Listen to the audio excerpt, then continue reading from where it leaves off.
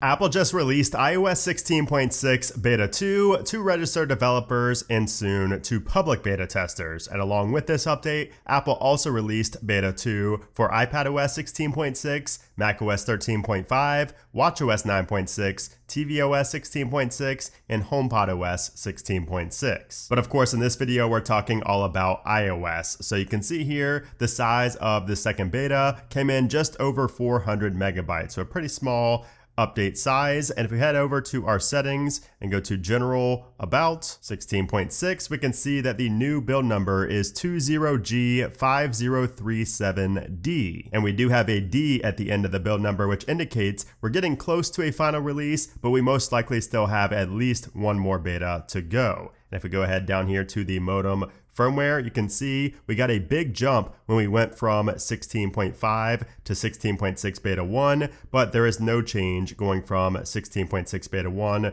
to beta 2. It remains at 1.80.00 on the 14 series. All right, so now what's new here in iOS 16.6 beta 2? And the first thing is pretty much the only change we found in beta 1 was that reference to iMessage contact key verification, and that has subsequently been removed here in beta 2. So it's likely that Apple didn't really want that getting out. It kind of slipped through the cracks. So now that has been removed. So if you search for contact key, you will see that it is no longer there in settings, whereas before there was a little section in here called contact key verification, but when you tapped on it, it didn't lead anywhere. It just was in the search results. So that slipped through the cracks, and it looks like Apple has patched that, although I still would expect to see this feature come in the final release of iOS 16.6. Looks like Apple's just not ready yet for the beta testing. They're probably just doing more internal testing on this feature right now. And as I've mentioned before, this feature is not going to be very useful for 99% of people watching this. It's mainly just for those who are like working for government,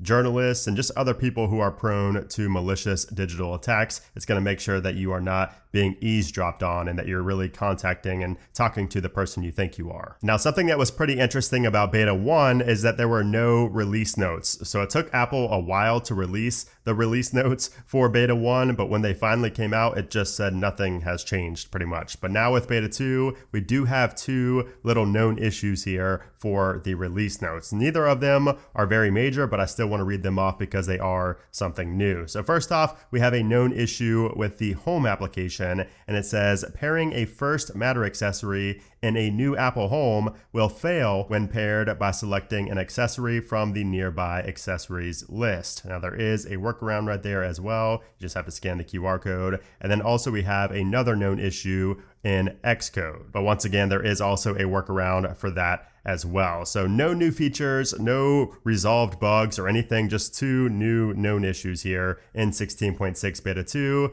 Further reiterating what I said in my beta 1 video, that 16.6 is going to be a very minor update all around. And of course, one of the first things I check when I update to these new software versions is if we have any sign of the screen recording via Siri feature, since that just mysteriously disappeared after iOS 16.5 beta 1. So if I try this, record screen, you can see that we still cannot record our screen with Siri like we were able to in 16.5 beta 1. So it looks like Apple may be holding that off until iOS 17, or maybe just that was never meant to be a feature in the first place. It's kind of a mystery at this point because Apple hasn't really said anything about that. Now, also, I do want to mention the notification center bug. You can see we still do have that lag there. That's really glitchy, and that's been going on for quite a while now, and it is still not fixed here in the second beta of iOS 16.6. And then the last thing I always check for is the select all in Safari. And once again, I'm not expecting this to ever return, but you can see it is still not there in Safari. So yeah, the contact key verification feature will most likely be the only major feature in iOS 16.6. I wouldn't really expect any other notable features, just possibly a couple more small changes and some bug fixes and security enhancements, but I would not expect any other major changes. Now, yesterday, I do also want to mention this, Apple dropped watchOS 9.5.1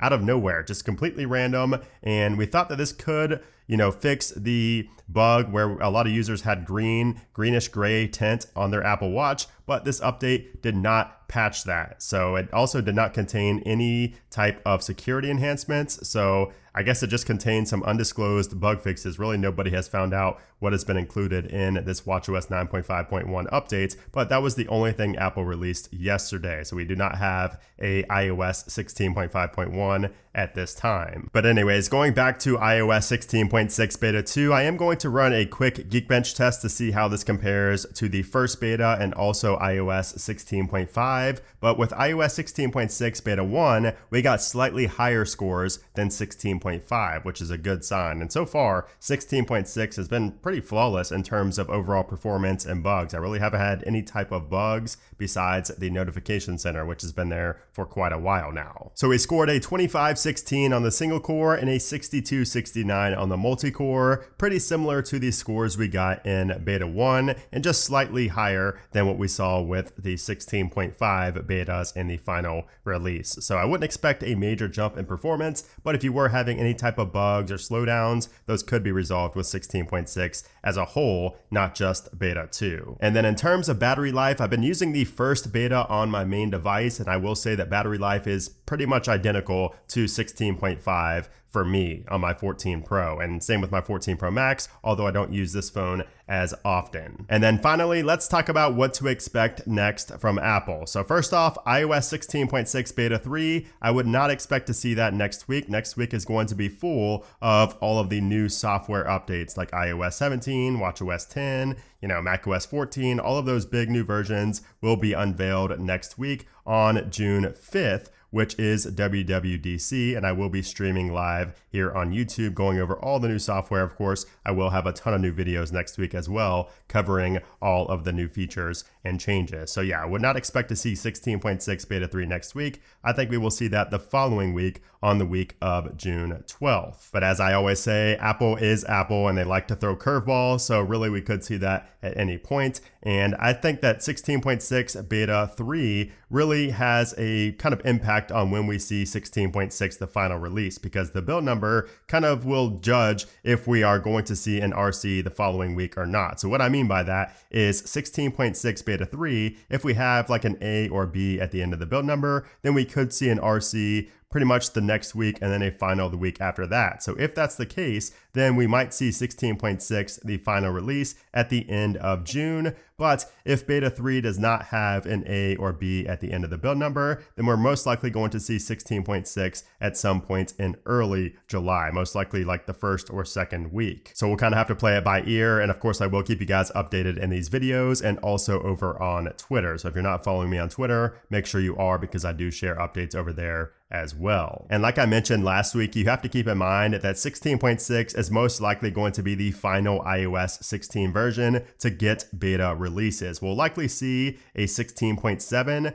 but last year, Apple dropped only the RC for that final release, like the 0.7 release. So we might see a 16.7 RC and then a final release. But after that, we're most likely just going to see, double point updates with minor bug fixes and security enhancements all the way until we get iOS 17, the final release of iOS 17 down here at some point in September, when Apple has their big fall event where they announce the new products like the new iPhone 15 and all of that. So that is iOS 16.6 beta 2. Really not too much going on here, but that is kind of expected at this point. I did just want to make this video to keep you guys updated. I was going to make a video yesterday on watchOS 9.5.1, but there really wasn't much to talk about with that at all. So I just wanted to mention it very briefly in this video. But anyways, be on the lookout, because I will have some live streams coming up before the Worldwide Developers Conference on June 5th. So be on the lookout here on the channel for those. And of course, I will tweet about it over on Twitter as well. But if you guys enjoyed this video, I would appreciate if you gave it a thumbs up. Also, make sure to subscribe so you don't miss out on future iOS 17